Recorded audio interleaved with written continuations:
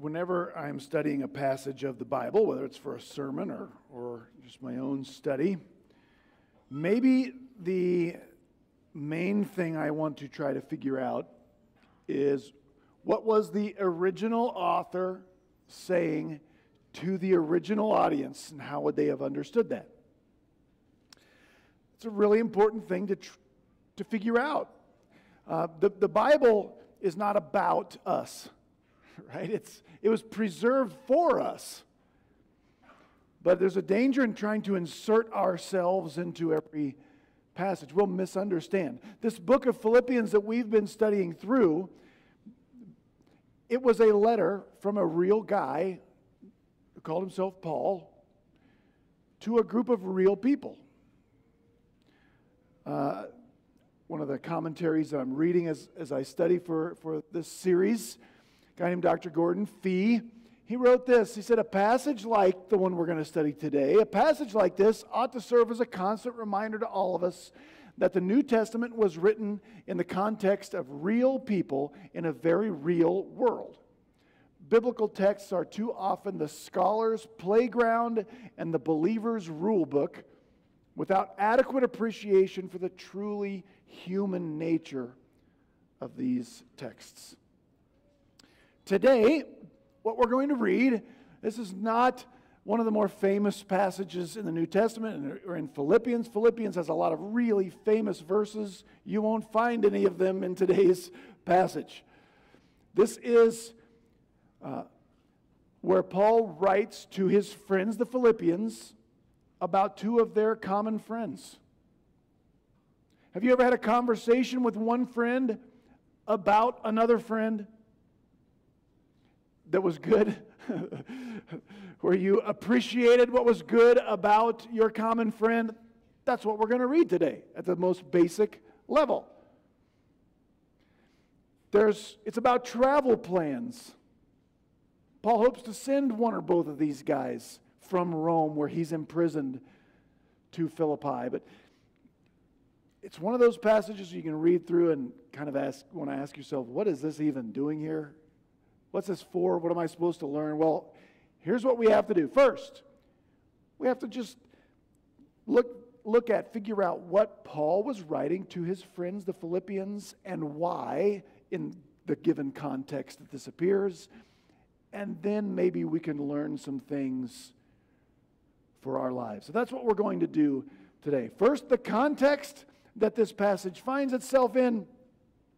Everything we have read since chapter 1, verse 27 has been about this.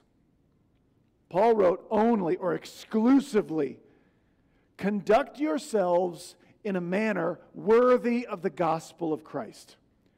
What's that mean? Well, everything we've talked about since we read that verse, that's what it means. Conduct yourself, live in a manner worthy of the gospel. So Paul told us that looks like standing together with other Christians, defending the faith, protecting one another. That looks like putting your salvation to work in your life, work out your salvation with fear and trembling. That's part of this. Primarily, the bulk of what Paul has said since then is about humility. Conducting yourself in a manner worthy of the gospel of Christ is having an accurate assessment of who you are, which means I see my sin clearly, but I also see that I'm an adopted child of God and He's got stuff for me, that waiting for me and stuff for me to do now. And humility is also putting others in front of yourself. Putting the interests of others ahead of your own interests. That's what we've been talking about since 127. Paul has held up two examples thus far of people who conducted themselves in a manner worthy of the gospel. The first one was Jesus. Maybe you've heard of him. Paul wrote a hymn or a poem. He inserted that in the text. It was all about Jesus' humility. And Paul has also used himself, Paul, as an example of someone who conducts himself in a manner worthy of the gospel. Now,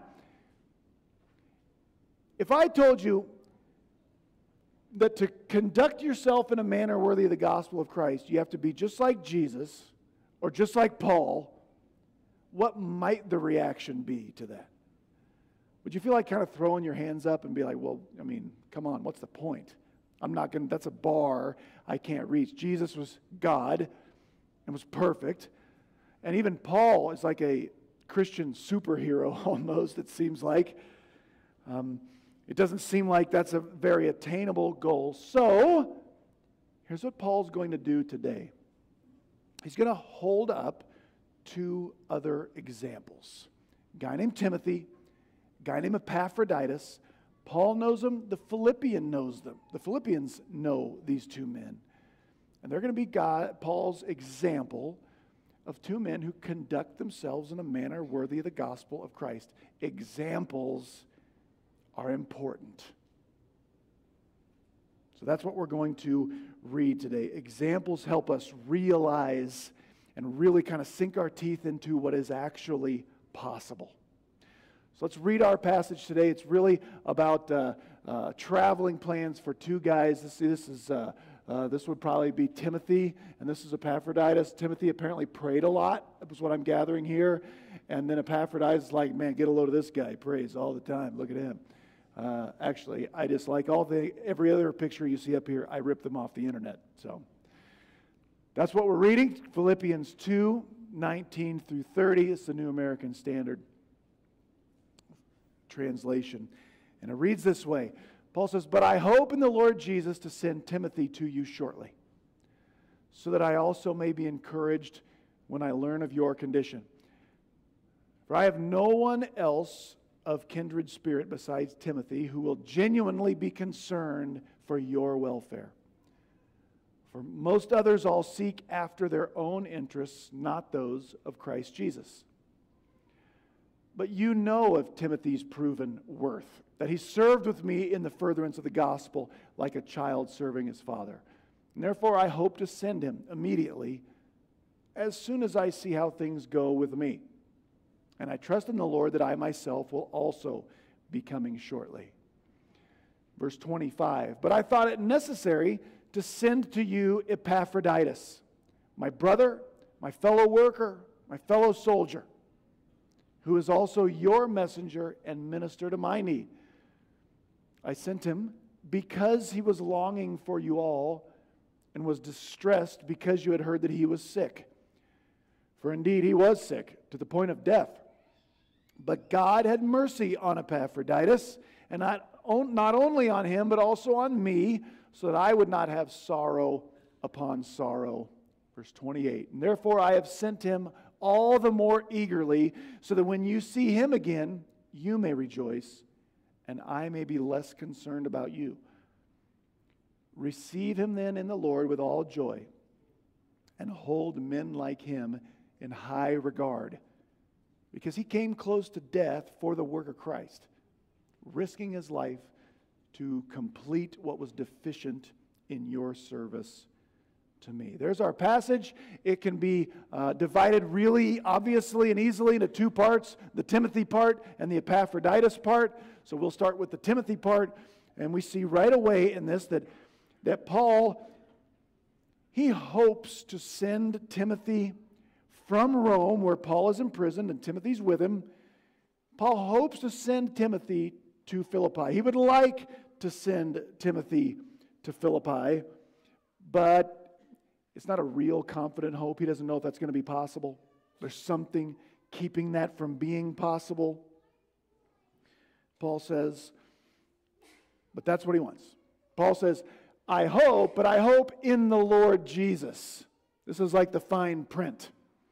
For Paul made Paul's plans, but Paul knew my plans are always subject to the Lord's plans. So he wanted to send Timothy. He also realizes God may not want for that to be possible right now. Why would Paul want to send Timothy? There's lots of Christians in Rome. He could send anybody. That's most of what the rest of the Timothy section is about. Why Paul wants to send Timothy from Rome to Philippi. What's the highest compliment you think you could give another person? Think about that for a second. Or what do you think would be the highest compliment someone could give you? Maybe for you, it would be telling someone that they're a really hard worker or pointing out their massive talent or ability. Maybe the nicest thing we could say about someone else or have said about us is something Paul says about Timothy in verse 20. He gives him some really high praise and this commendation in this letter. He wants to send Timothy. Why? Paul says, "For I have no one so like-minded with me." Literally, that says like-souled. Timothy's soul is like mine, Paul says. And that's not the good part. Here's why that is true. Someone who will so sincerely care for your state. Maybe that's the highest praise we could ever give someone else. If someone would say of you, that is a man, that is a woman who sincerely, who genuinely cares for other people. And the key word there is sincerely. Like, not that I am someone who does things for other people, but maybe, hoping that you guys catching this, you see what I'm doing here? Not so someone else sees. Paul says of Timothy, like, he cares about you guys, and it comes from a very real place in his heart. It's genuine. It's sincere. I'm not sure there's anything better you could say about another person. And Paul lets us know next how rare that is. Verse 21, he says, other folks, even among Christians, others are busy with their own concerns and not the concerns of Jesus Christ. Okay, first about 21, I want to say this. Ouch, Paul. Like, words hurt. Because how many of you read that? Like, other people are just, they have their own stuff going on and they're too busy with their own stuff instead of the concerns of Christ. How many of you just want to go, holy smokes, did you have to put that in there? Boy, this is rare, though. It is a rare thing to find and to know another person who sincerely cares for others and has the concerns of Jesus Christ at the forefront of their life, of his or her life. That's what Paul says about his young friend Timothy. In verse 22, Paul lets us know something that I find interesting. He reminds us that the Philippians already know Timothy. So he says that wonderful stuff about Timothy, and he says, but you guys already know this. If you were here when we introduced this book, we learned that the Philippians know Timothy already. That's why he showed up in the first verse of this book. Paul said, hey, Timothy's here while I'm writing. Because they know Timothy. In the book of Acts, when Paul takes the gospel onto the shores of Europe and his first stop is Philippi, Timothy is with him. They know how good of a guy Timothy is. You know his qualifications. You know how closely he worked with me. You know how he worked to advance the gospel. I don't need to tell you guys about Timothy. You already know Timothy, which brings up a question. So why tell them how good of a guy Timothy is if they already know, given that, A, like they already know him, and B, it seems like Paul knows he can't send Timothy there. He says, I'd really like to send Timothy. It's the next best thing to sending myself. He's just like me. But it doesn't look like I'm going to be able to send him. So let me tell you how awesome of a guy he is, even though I can't send him, and you already know. Why would Paul do, why would he waste the ink on that? Because remember what this is about. Live in a manner that's worthy of the gospel. And so here Paul holds up Timothy. Right? It's not just Jesus. It's not just Christian superhero Paul. You guys know Timothy. He does this. He's sincerely concerned about others, and he has the interests of the Lord first. There's an example that you guys know and love.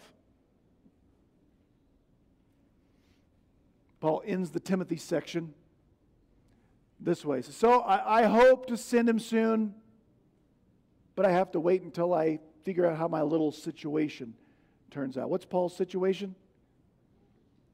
He's in the clink. He's imprisoned. He's under house arrest. And until that's resolved, for whatever reason, it seems like Timothy can't leave. Paul says, I want to leave, and I hope I'll be able to come soon too. And I hope Timothy can go, but right now, we can't. I don't know what it is about Timothy's situation that makes him unable to leave. I don't know if he has to testify. I don't know if he is under arrest also. I don't know if he's just so important to Paul. But he can't go. Again, this is a real letter.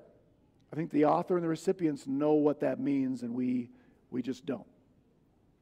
That's the Timothy section.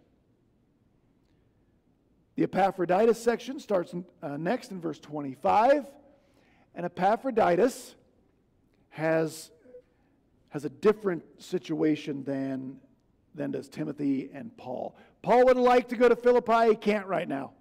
Paul would like to send Timothy to Philippi. He can't right now. Paul's going to send Epaphroditus. He can go, and he will. Now, a little background on Epaphroditus. If you take everything we read here, a couple other places that he's mentioned, here's what we know about Epaphroditus. First, he is a Philippian. He's from Philippi. He's a leading member of that church. You can tell he's from Greece because his name is Epaphroditus, which is the Greekiest Greek name that's ever been written, if you know Greek. So he's from there. He's one of them. We know that when the Philippians learned that Paul was imprisoned in Rome, when word traveled from Rome to Philippi, which happened a lot. Philippi is a colony of Rome. It's Rome away from Rome. There's a big military base there. A lot of travel back and forth between Rome and Philippi. So when they learn, the Philippian church learns that Paul's imprisoned in Rome, they take up a collection, a financial gift, because in the Roman world, if you found yourself in a Roman prison, you had to pay for your room and board, so to speak. So they take up a collection, and Epaphroditus is the guy who carries that sizable financial gift to Paul in Rome, and he's supposed to stay there and minister to Paul. Epaphroditus makes himself, he doesn't just contribute to that offering, he makes himself part of the offering. And he's going to go and live there near Paul and help take care of Paul. That's what Paul means by saying he is your messenger and minister to me in my need, because he came from Philippi. Paul's got really high praise for Epaphroditus also. He calls him my brother, my co-worker, and my fellow soldier.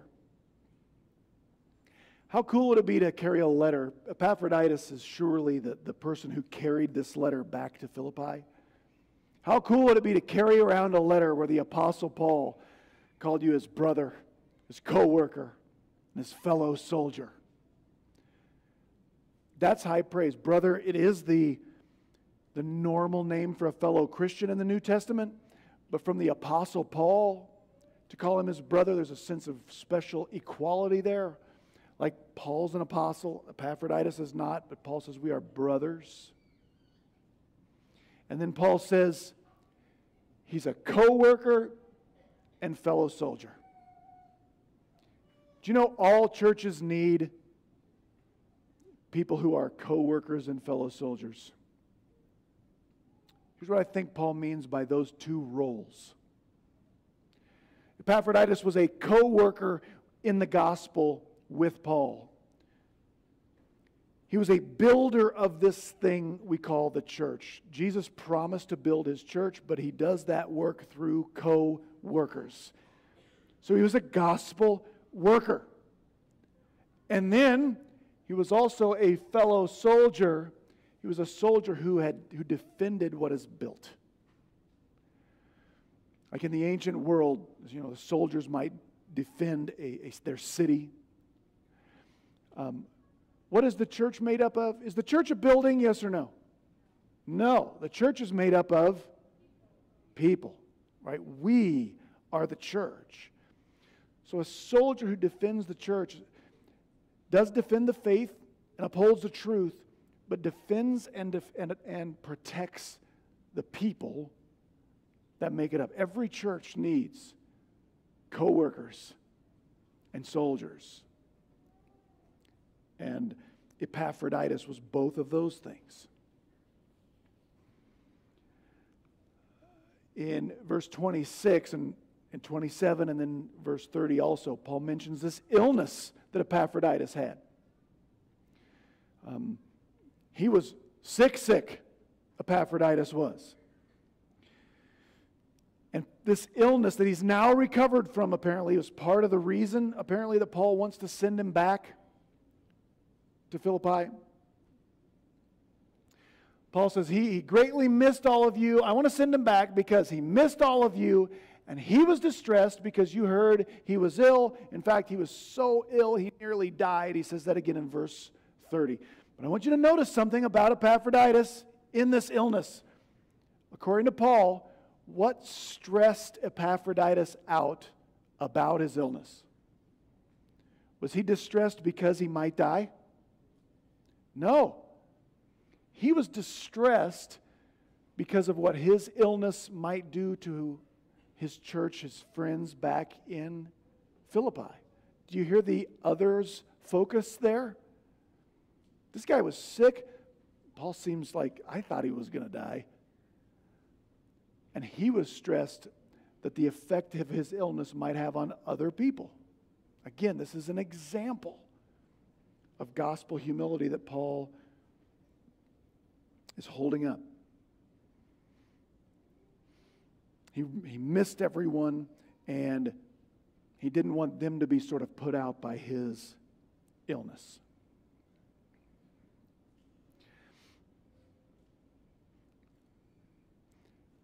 Verse 27, Paul writes, in fact, he became so ill he nearly died, but God showed mercy to Epaphroditus, not only to him, but also to me, so that I would not have grief on top of grief. Does being a Christian mean? If you're a Christian, you believe that when Jesus went to the cross, what he was doing was suffering the punishment from God that you deserve for your sins. He suffered instead of you, in your place. You're a Christian, and then if you live the Christian life good enough, does that mean you will not have grief, pain, sorrow? Does Christianity insulate us from those things? The answer is no. Here's one way we know. Look what Paul calls his imprisonment, his situation. Grief. Paul has joy that the world can't take away. But he doesn't enjoy being in a Roman prison. Those aren't the same thing. And Paul says, God was merciful to me, or to Epaphroditus by healing him, but to me also because I did not want to, this would be a tough letter to write. I did not want to write to you back in Philippi and say, hey, thanks for the offering. Thanks for sending Epaphroditus. I'm sorry the trip killed him. Right? That's a difficult letter to have to write. And Paul said, I'm so relieved that God spared him. I want to take a bit of a rabbit trail real fast here to point something out. Was Paul still healing people miraculously by this point in his ministry? Because if we would turn to the book of Acts, we won't for time's sake. If we would examine the early months and years of Paul's ministry, Paul was gifted with the ability to heal folks. Like miraculously, powerfully heal folks. And he did that, similarly to how Jesus did that. My belief in the position, the official position of this church, is that by the time the New Testament closed, those gifts had closed, had ceased. And here's one good piece of evidence for that, I believe. If Paul was still healing people, and his good buddy, his brother, his fellow worker, his fellow soldier, Epaphroditus was sick, Why didn't Paul just heal him? It's at least a good question. Paul doesn't seem like he was confident Epaphroditus was going to be healed. He just seems relieved that he was healed. Now, God still heals people miraculously. Not always. It's not normative. It's what makes them miracles.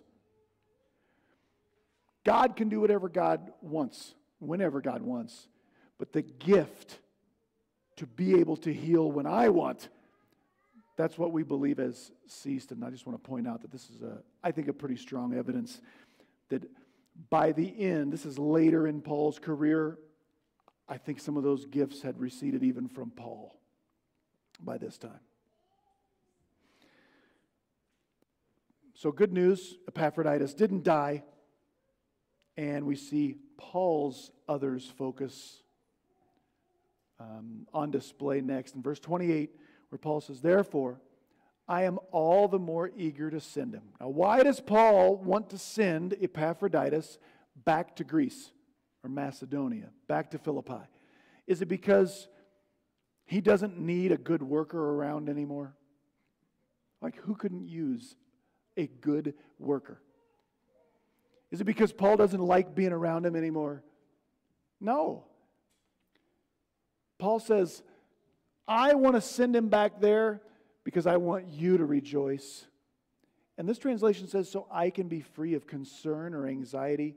Here's what Paul says. I know because he got so sick and he's so important to you guys back there. I know that when you see him, your anxiety level is going to drop. And that's going to make mine do the same thing. Because again, Paul has this sincere heart that cares for the well-being of others. And Paul's like, so I don't care so much what Epaphroditus can do for me if I can sort of use him to do something good for you. That's Paul's others focus, his humility on display. And then Paul concludes this section in verses 29 and 30 when he writes this. So, when Epaphroditus gets there, he's probably carrying this letter. Welcome him in the Lord with great joy. There are some scholars who think that the folks back in Philippi will be sore at Epaphroditus for showing back up. Because Epaphroditus, we sent you there to take care of Paul. What are you doing back here? And so Paul wants to make sure. He tells him, no, I sent him back. Okay, don't hold this against him. So welcome him in the Lord with great joy and honor people like Epaphroditus. I mean, he almost died to serve Christ. He risked his life so that he could make up for your inability or your lack. Here's what Paul means at the end right there. Not everyone can just leave Philippi and travel to Rome to serve Paul. Epaphroditus could do what they couldn't do. But I want to point out that there's an interesting command here. It got me a little bit studying this. Do you see the command? Paul says, for them specifically, welcome him. We can't do that one anymore. But look at what Paul says, and this is in the imperative. It's a command. Honor people like Epaphroditus. Your translation might word that a little bit differently, but the idea is there. Make a big deal out of, honor people, hold in very high regard people like Epaphroditus, who are soldiers and fellow workers, who are others focused. Paul said a similar thing to the Thessalonian church, where he wrote, now we ask you, brothers and sisters, to acknowledge those who labor among you and preside over you in the Lord and who admonish you. Esteem them most highly in love because of their work. Those are interesting commands, aren't they? Why would Paul command two different churches, find people who do this well and honor them? Isn't that's kind of, I thought that was strange. Here's why. Examples are important. Examples are important. They help us know what's like really possible. You know why impoverished areas of our country, really the world, but we'll just use our country, tend to stay impoverished? One reason. Do you know why young people that grow up and stay in impoverished areas are overwhelmingly likely to stay impoverished? Part of the reason is there are no examples that make anything else possible, like really tangibly possible. I went to college and played basketball with a couple of brothers who were the two youngest kids of 12, and they grew up in the projects of Elizabeth, New Jersey. And I was reminded of them thinking about this, because they told me everyone in their projects was just going to grow up and live in the projects. Like they got out to Kansas and they never left. They never went home. Because they got around like other possibilities. In the projects, they said there was like a couple of pro athletes from like 10 and 25 years ago that kind of got successful. There's like a couple of rappers, and there's a bunch of drug dealers. That's who, everybody else just figures out how to like survive, and that's just what everyone does there. We got out here, and there are people who, like they were good friends with somebody who owned some Pizza Huts. Like that became a real thing, being a business owner. There were teachers, there were professors, there were doctors and lawyers, people they knew, and it let them sink their teeth into this reality like, oh, people really do this stuff. It's not like just on TV. It made it feel possible. You know, the church isn't all that different in some way. Like, I wanted to be, originally, a teacher and a coach because I had teachers and coaches that had impacted my life in a positive way. Let me know I could do that. So here's what Paul says. When Epaphroditus gets back there, you've got an example of someone who has almost died for this thing. He lives in a manner worthy of the gospel. Make an example out of that. And Paul has to command the church to do this because we don't like doing this for several reasons. People who really do stuff for the benefit of others don't want this. They didn't do it for that. And also, as soon as you start honoring one person, guess what other people in the crowd are starting to do? Either thinking, well, how about me? I did 10 or 12 things. It should be me. Or, let me tell you about the 3 dishonorable things that gal did. Why are you making an example of her? I can tell you why you should never want to, and it can cause problems. But Paul says we need this because living in a manner worthy of the gospel is hard. It can feel impossible. So Paul says, find someone who does, make that the example. Be an example like that. That's what walk in a manner worthy of the gospel is. Be that example that someone else can see that this is possible. And then when someone else does it, maybe we ought to tell them. I feel like you genuinely care for the interests of other people. Like, it's okay. Like, I recognize that in you. I want to be like that. Because examples are important. So, walk in a manner worthy of the gospel. Someone else needs to see that it's possible. And they might see that in you. And second, when you see that in someone else, like tell them. Celebrate that. Make that the example. Right? Instead of that feeling where I can't tell that person how great they're doing because really it just makes me feel bad about how I'm doing. No. That's our pride. And this is about humility. Find the example. Celebrate the example. Be the example. We need it. We need it. Let's pray. Father and our God, thank you for preserving even the unusual parts of your word for us. In this just letter amongst friends, where we see examples of men who walk in a manner worthy of the gospel, who have genuine concern for the well-being of other people. And thank you even for the encouragement to recognize that when we see it, to make that the example, that it might be tangible and realistic in our lives to do this Christianity thing. Help us become that example, not because we want other people looking at us and recognizing us and honoring us, just because this is part of what this is about. And then help us know who we need to honor and encourage, that we see what they've been doing. And help us point out the good examples you've given.